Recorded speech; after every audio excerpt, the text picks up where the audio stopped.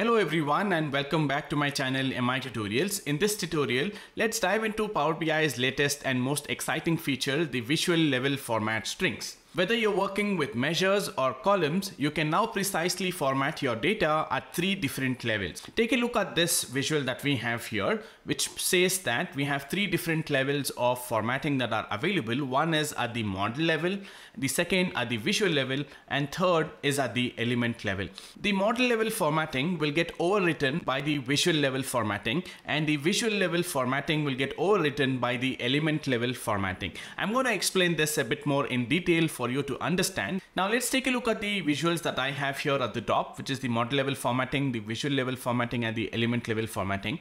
Notice that on my first visual here, I have my order date field, which is formatted at the model level, right? Which means that I can select the order date field here, go into the column tools, and from the format section here, I can choose the formatting that I want that needs to be applied to my order date. In this case, I have selected DDMMYY, and on my visual level formatting here, I have the same order date field, and you can see that I have applied a different kind of formatting at the visual level here, which is displaying the entire month name followed by the year. Now if I create another visual here and add in order date and sales, and let me change this to order date instead of hierarchy, notice that I have the model level formatting being applied to my new visual that I have added here, which is DDMMYY format, which we had selected from this section here, the column tools, the format section, right? Now if I change the formatting of my order date at the model level, which means that under column tools I can go to the format tab and choose to display year only,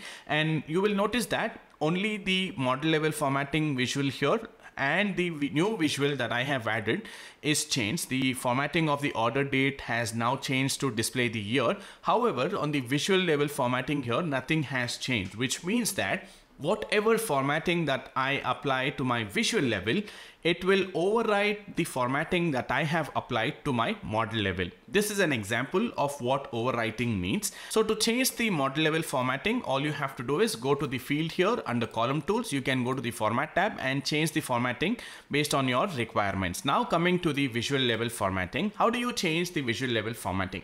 Now this is the new feature that we are seeing here. Let's go to the format tab and let's go to the properties section. Under properties section, you will see something called as data format. Now this is the new addition that has happened to the format section here. Now this will allow you to change the formatting of the fields here. For example, if I have to change the order date here, I have the custom option available here. I can enter a string of my choice and it will be changed. Notice that when I remove the format option, the model level formatting has come into the picture here. And if I need custom formatting here, I can type in the string here of my choice. For example, if I want to display month and year, I will type in capital M thrice here. It will display the abbreviated month name. And if I want to display full name here, I can type in MMMM 4 times. Notice that this has to be in capital letters and then followed by an hyphen. And then if I want to display year, I can type in YY here in small letters, and that will display the last 2 digits of the year. But if you need the full year to be displayed, you can type in YYYY, and that will display the full year on your visual. The other feature of the visual level formatting is that you now have full control over formatting your visual level calculations as well.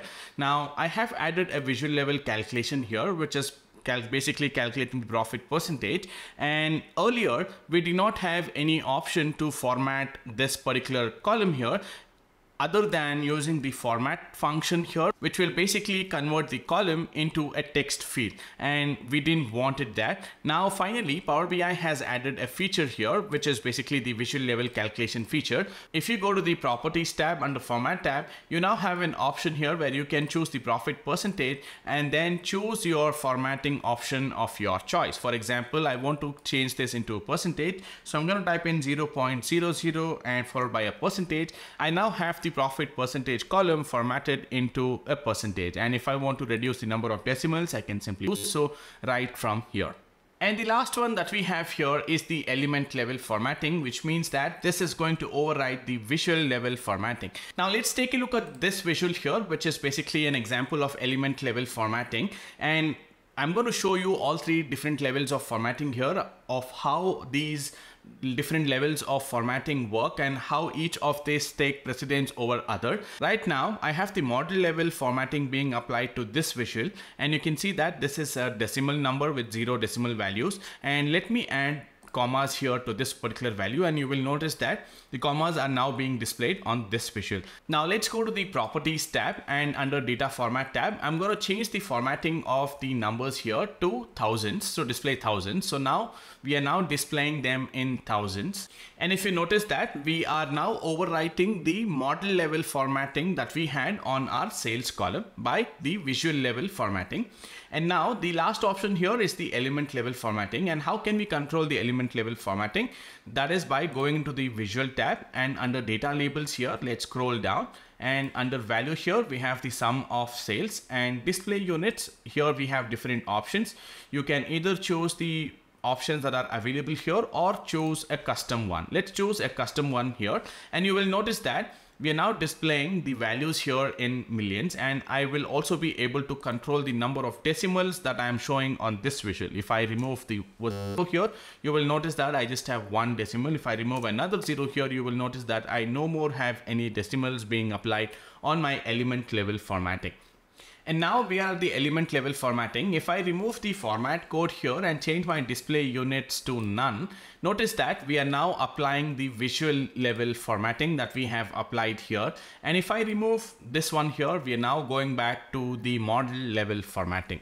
So this is the new feature which Power BI has added in the August 2024 release. So these are the three different levels of formatting options that are now available in Power BI. I hope through this video you're now clear and understand how these three levels of formatting function works. And that's it guys in this particular tutorial. I hope you found this tutorial helpful. You've learned something new today. Please consider subscribing to my channel for more such tutorials.